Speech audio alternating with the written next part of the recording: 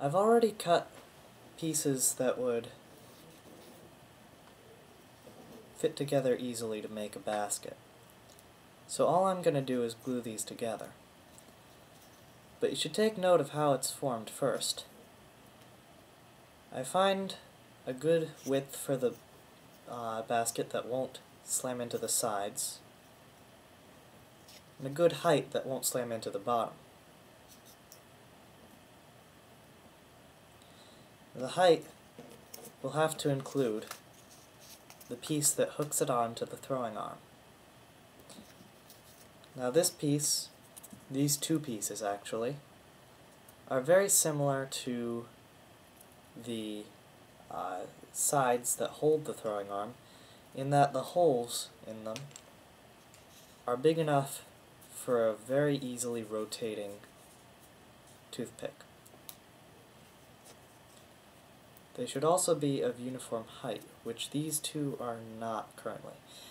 I suggest poking the holes before cutting, because that will prevent the balsa from splitting as you're poking the holes.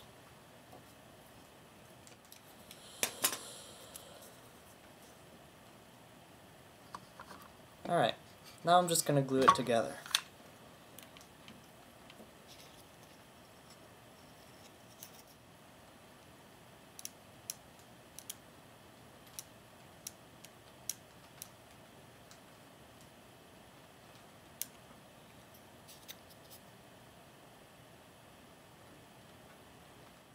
You may want to trim the pieces so that it fits a little better.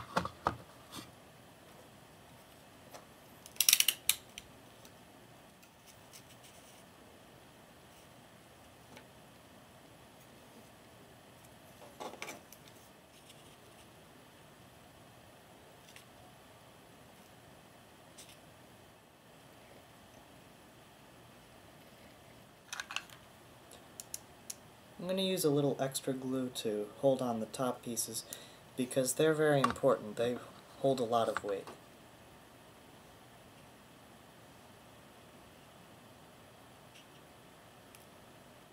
Now I'm not going to put the extra top piece on just yet. I'm going to make sure that I have the room to fit in the other one by putting the throwing arm on now.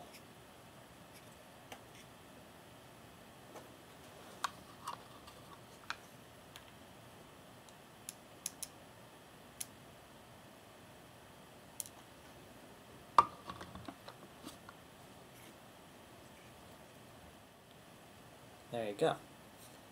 Nice swinging counterweight. Now we're going to put it all together.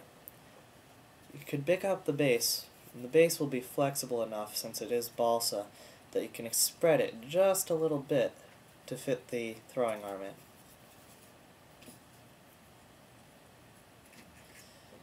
Right now, it doesn't look very threatening in this position. You're going to need a little weight. What I find works best is money. Yes, I've still got my rocket bank.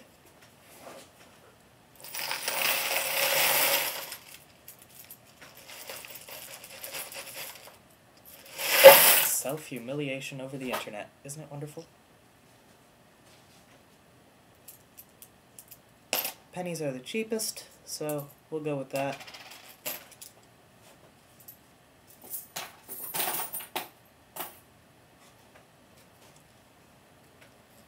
I'm going to use these to fill up the basket.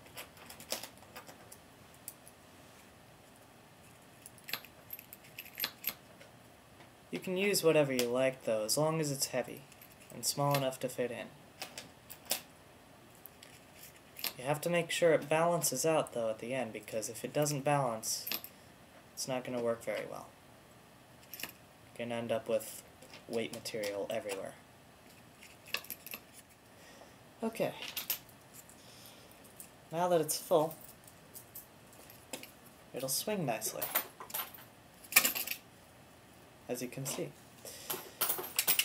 Now the part that's missing is its ability to throw. After all, you can't just put something on the end of this, it just won't stay on. So, you're going to need a sling. I think I've actually made this throwing arm a little too long. It's not really conducive to a sling, so I'm going to shorten it just a little bit.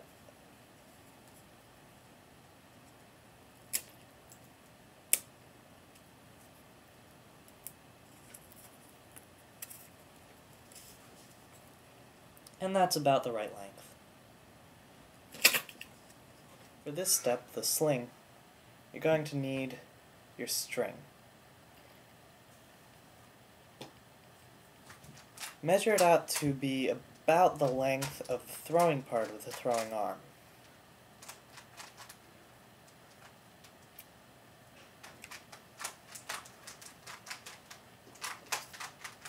Then, fold it over double.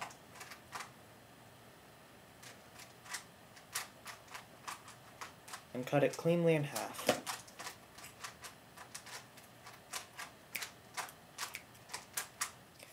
So lay that one aside for a little bit, and now we're going to take out the cloth.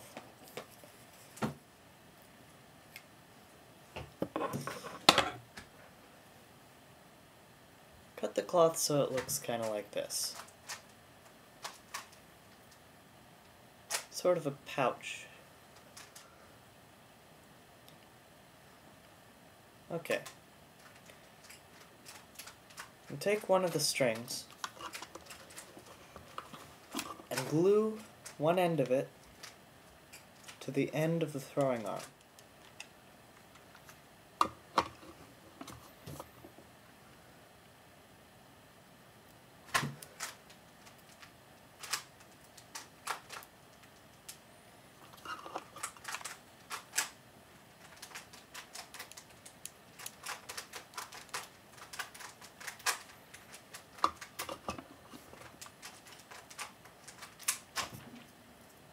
But make sure there's leftover area up here.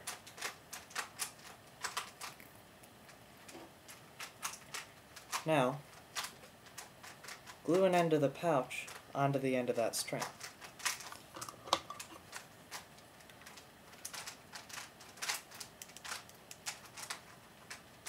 This is best done with a lower temperature glue gun, but if you're doing it with a high temperature glue gun, be careful. The burns can hurt.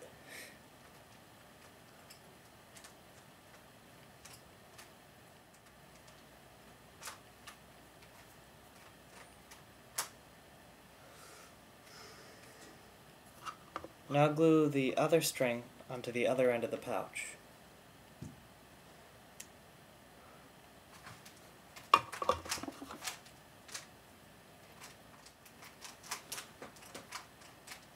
It should look like this now.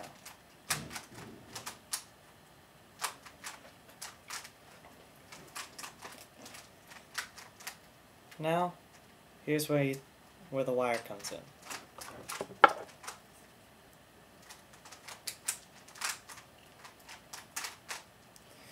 Cut a small piece of it. Yeah. Cut a small piece of the wire off.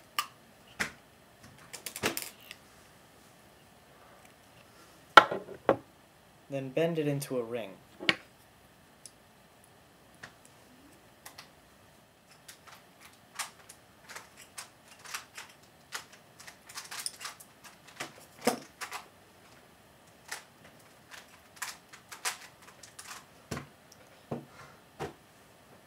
Glue the ring onto the end of the string.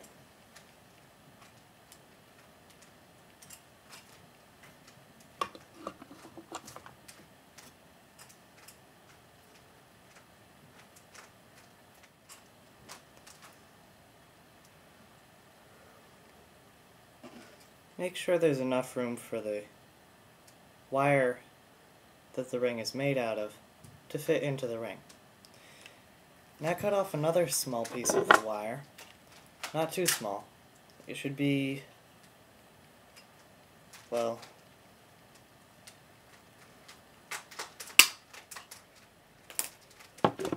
about this length. And, hopefully, it'll be small enough that you can just wiggle it into the end of the balsa wood on the throwing arm. If it splits, you can wrap it up in string or something. I'll probably do that to finish it off afterward.